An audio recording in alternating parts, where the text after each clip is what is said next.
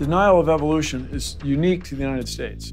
Evolution is the fundamental idea in all of life science. It's very much analogous to trying to do geology without believing in tectonic plates.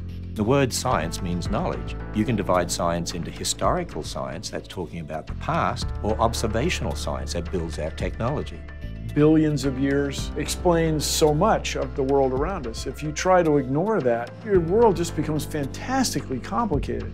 The way to convince kids about evolution is you don't teach them to think critically, don't teach them the difference between historical science and observational science. You just want to make sure they only hear about evolution and that's it. You know, in another couple centuries, that worldview, I'm sure, just won't exist.